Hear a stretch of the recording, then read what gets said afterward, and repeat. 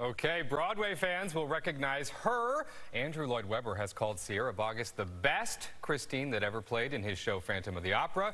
She also starred in Little Mermaid on Broadway.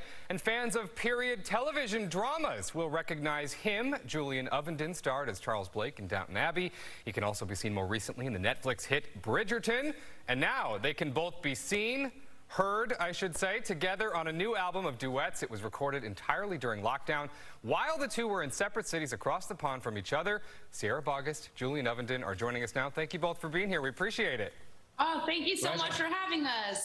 I know you're in the same room now. Julian, you were able to come over recently because the UK, travelers are able to come back to the US once again. You tweeted the other day that Together at a Distance, this album, started out as a microphone in a wardrobe closet. So I'm curious, from both of your perspectives, from a logistical perspective, how do you even do an album of duets from two separate cities when you're not together? It was tricky. It was a labor of love, but it was amazing. Neither of us had any kind of recording, kind of producing experience or engineering. So I had to use my 11-year-old son to kind of walk me through GarageBand. When we, as you said, we stuck a mic. You really just used GarageBand? This was just you guys doing this? Yeah. Yes. Yeah. Oh my God. And then we stuck a mic in Sierra's massive shoe closet. She's definitely got more shoes than I have. And away we went. And it was a way of kind of blowing away the pandemic blues and being creative. So how do you, I guess I'll ask you this, Sierra, how do you do a duet? Are you guys on Zoom? Are you listening to each other? Or do you record them totally separately and then just hope they sound good together? Yeah, there's a lot of praying involved.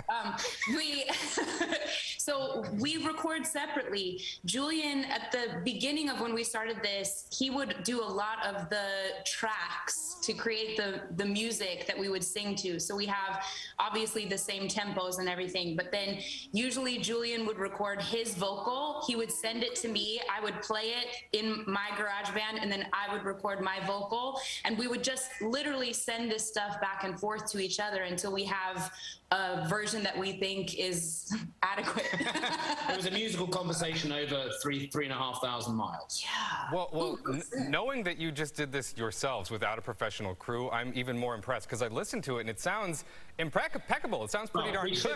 We should point out, Chris, that once we did it and we released it on YouTube and stuff like that, then we were approached by one of Simon Cowell's producers, who also worked with Angela Weber, and he helped us to make it sound professional.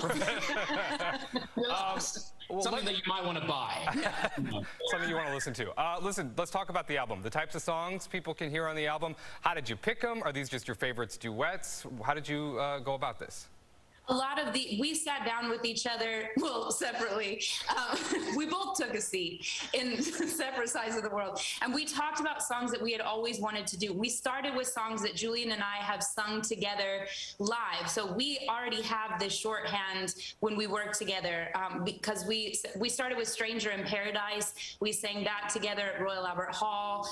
So many of these numbers we had done, and we wanted to have, for sure, recording. And then there was others that both of us just had always wanted to record with each other. So that's sort of how the set list came to be.